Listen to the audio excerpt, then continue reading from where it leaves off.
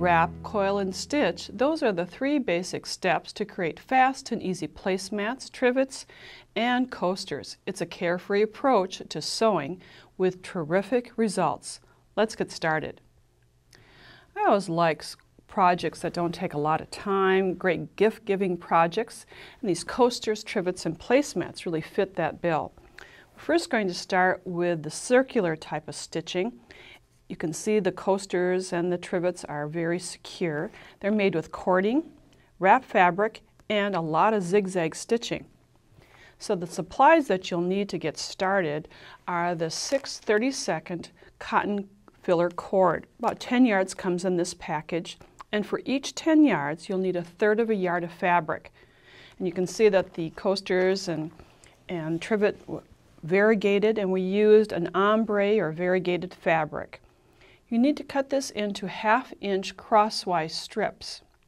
I like to use the Shape Cut Plus for cutting. It has 1/2-inch increments that are die cut so that the blade fits right into the area.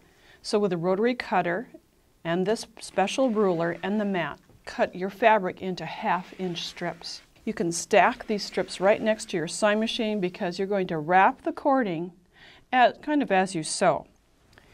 So to get started, here I have the end of my cord, and I'm simply going to get my 1/2-inch strip and then add a little glue stick to the end. First wrap so that you have fabric to fabric because you want a tapered end, and after you get that first wrapping, then you don't have to do any more gluing. Just overlap so that you're overlapping at about 1/2 of an inch, half of the width, so 1/4 of an inch, and pull it taut. Just roll, pull it taut, and keep on doing this, 6 to 8 inches. There's really no guideline, just wrap and wrap. And after you've wrapped a while, then secure with a pin. Now you would need to wrap a little bit more than I have on this particular sample. Then start the coiling. And as you might guess, you just start in a circle. The tighter the coil you can get, the better. And after you've coiled a while, then just insert a pin. For this first project, you're going to need to coil at least 1.5 inches to get going.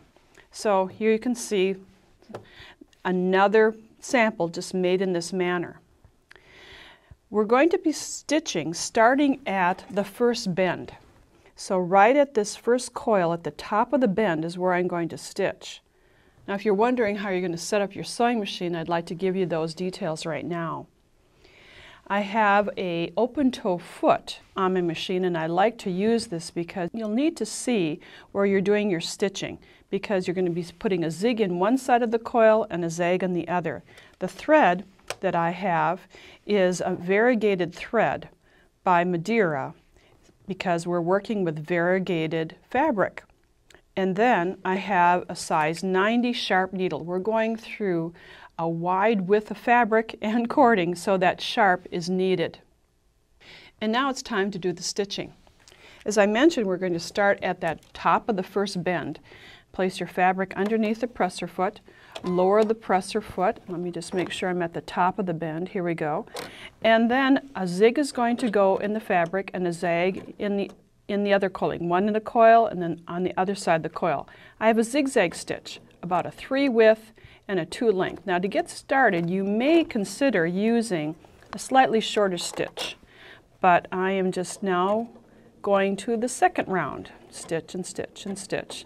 And if you stop with the needle in the right position, it makes it easier to coil or to turn.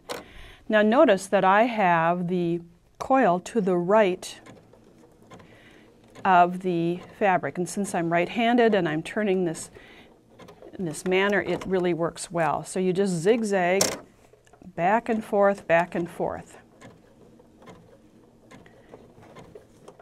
Now, after you have stitched all that you have wrapped, then you can perhaps add another fabric, and if you need to add more fabric, as I have done here, I've already glue sticked 2 different strips together this is all raw edge, so it doesn't have to be accurate, then just keep wrapping some more. Wrap again another 6 to 8 inches, secure it with a pin, and then just keep going around and around, sewing in circles. When you decide it's time to end your stitching, cut the cording. Wrap a few more times around the end and then fabric to fabric so it tapers down to nothing. Zigzag and secure those stitches. You saw earlier that we had a placemat, and that has an oval shape. Actually, this is very easy to work with. Rather than coiling very tightly into a circle, start with a 3-inch length of the cording wrapped back on itself. Again, you'd start at the very tip or the very end of the bend, and then as you're stitching, you just wrap and turn. Zigzag straight, wrap and turn. It's really that simple. You can be creative with this type of fabric coiling as well. For summer entertainment, you may want to consider working with a watermelon coaster or trivet. Since this is all raw edge, here you can see the watermelon color fabric wrapped around the cording and then a little black trim added for the seeds. The last 2 revolutions of the fabric were wrapped in the green for obvious use. It's a great way of making a fun gift or decorating idea. Nancy's Notions offers a full selection of sewing notions to test out your new sewing and quilting skills. Order your supplies today.